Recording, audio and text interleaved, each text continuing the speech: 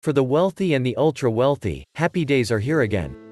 Even though we have just been through one of the most difficult 12 months in our history, the number of billionaires has increased dramatically during this pandemic.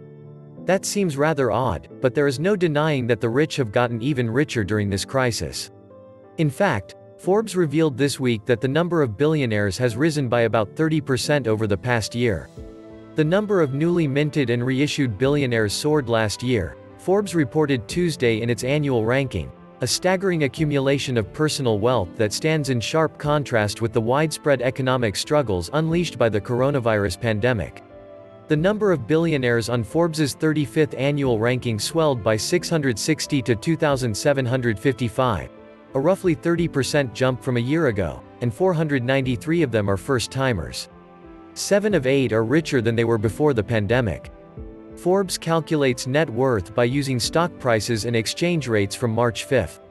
Of course, thanks to the reckless policies of our leaders, $1 billion does not go nearly as far as it once did.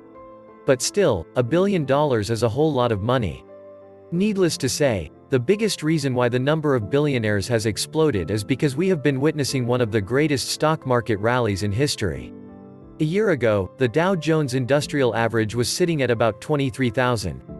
Today, it is above 33,000, and some analysts expect it to shoot quite a bit higher throughout the rest of 2021.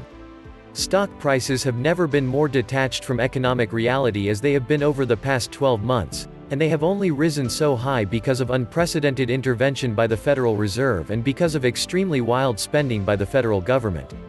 Many have warned that the party will inevitably come to a crashing end at some point, but it hasn't happened yet. So for now, the market optimists look like champions. And now that Joe Biden is in the White House, the corporate media is telling us that we are on the verge of a grand new era of American prosperity. The corporate media insists that the pandemic will soon be behind us thanks to the vaccines, and the talking heads on television envision a return to the good old days very quickly. In fact, Barron's is already declaring that the U.S. economy might be stronger than it's ever been. And CNN is trying to convince us that America's economy could be heading for a golden era of growth. Really? If the U.S. economy is actually improving, then why are new claims for unemployment benefits going up? The number of Americans filing first-time unemployment benefits unexpectedly rose last week, according to the Labor Department. Data released Thursday showed 744,000 Americans filed first-time jobless claims in the week ended April 3. Analysts surveyed by Refinitiv were expecting 680,000 filings. The previous week's total was revised higher by 9,000 to 728,000. If economic conditions were getting better, that number should be going the other way. Even I didn't expect a number this bad. Prior to 2020, the all-time record high for new unemployment claims in a single week was 695,000. That record was established in October 1982, and it stood all the way until the COVID pandemic hit the US early last year. Sadly, we have been above 695,000 almost every single week since then. The numbers compiled by the states tell us that nearly 750,000 Americans filed new claims for unemployment benefits last week. That is an absolutely catastrophic number. Nobody should be talking about a golden era of growth, or claiming that the economy might be stronger than it's ever been, until we get that number back down to pre-pandemic levels. And right now, we are at a level that is about 3 times as high as pre-pandemic levels. Look, the truth is that anyone that tells you that unemployment is low in the United States is lying to you. According to John Williams of shadowstats.com, if honest numbers were being used, the unemployment rate in the United States would be 25.7% right now. That is the sort of number that we would expect to see during an economic depression, and the truth is that we are in an economic depression. Over the past year, more than 70 million new claims for unemployment benefits have been filed, and approximately 4 million U.S. businesses have gone out of existence permanently. But don't worry, the stock market is hovering near all-time record highs and the corporate media is telling you that everything is going to be wonderful now that Joe Biden is in control. Come on, man. You can't really believe that stuff that they are shoveling. With each passing day, more Americans are losing their jobs, more Americans are falling out of the middle class, and the cost of living just keeps going up even higher.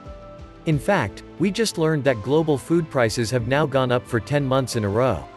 The global food price rally that's stoking inflation worries and hitting consumers around the world shows little sign of slowing. Even with grain prices taking a breather on good crop prospects, a United Nations gauge of global food costs rose for a 10th month in March to the highest since 2014.